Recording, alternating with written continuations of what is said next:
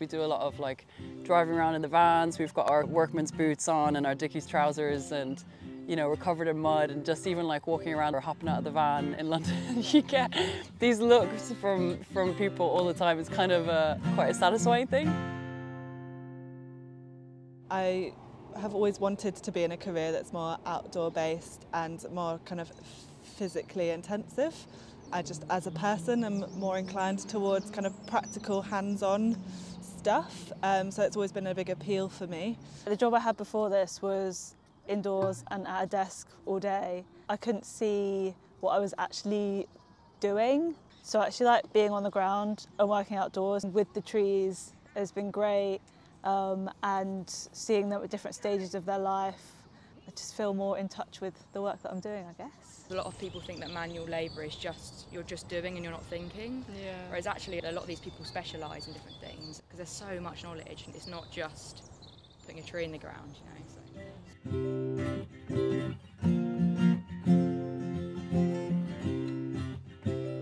I think it's a noticeable transition from when I started 7 years ago, that we do now have a predominantly female team, and it's just something that's happened organically and naturally. The best people for the job were the women that applied, and then now we've got the team we've got and people are working and on the ground. It hasn't made any difference in terms of the quality or quantity of work that's carried out, but I do think it's made a difference in that we're representative now. When we go out and we work with volunteers that have young girls in the group, that's quite a poignant thing to be showing them that you can do a practical job if that's what you want to do. I've had it loads of times if I'm helping out the build team, where kids will be coming across the playground, they'll see me working with the build team, they go, look, it's a female workman, you know? Which is really cute, because like they don't realise that you can have a female version of someone who's doing that kind of job until they see it.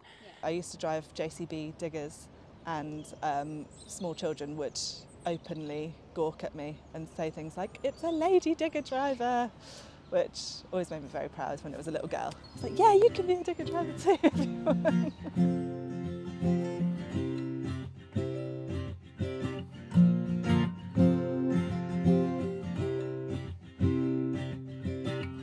I didn't really think I would be able to get a job like this, and then coming here and just everyone's so supportive and being around women, like it's not even a question, you know, of like, oh, are you sure you can do that kind of thing. It's really exciting working in an organisation that's got such a presence of women in those senior leadership roles. As a young mum, it makes for a really inclusive workspace, so, you know, and I do think that's important. But it's been so nice to be able to, just to like not take it too seriously, just have a good time and making sure that we all feel that we have a purpose whilst doing the job, because we speak about that all the time, that as long as the job we're doing actually contributes something that's really important, that's the main thing.